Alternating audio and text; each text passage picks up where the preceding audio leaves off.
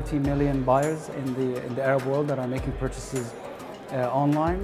We have a millennial, 50% of the Arab world are millennials, so their definition of financial products are very different than the definition of my financial product definition or my parents' definition of a financial product. So the consumer behavior is changing. With on-demand economy also the expectation is changing as well.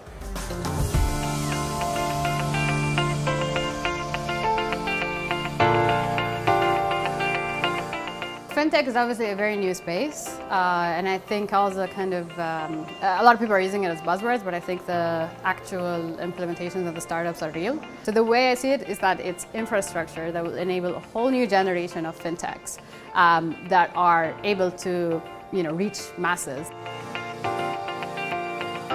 Being in fintech in the MENA region is obviously phenomenally exciting. If you look at the market that we can capture, $100 billion US is remitted by the GCC every year.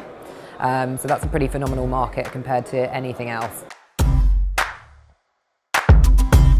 Everything starts with the payment. I have to pay you for a subscription, or I have to collect money and then I have to pay a merchant. So the wealth transfer is the foundation of fintechs. What we see is that what I tell our team members, that today we are the plumbers. We're the ones connecting everyone, all the banks and payment methods throughout the region, in order for the innovators to come and innovate on the platform that we've built.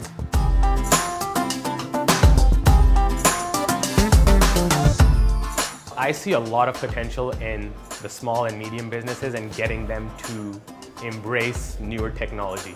And for me, that's the most exciting part. As from a pure fintech play, because we are more of a working capital sort of a play, again, I see the biggest value being in SMEs using technology to actually push themselves forward and actually starting to compete with some of the bigger guys just because of better processes.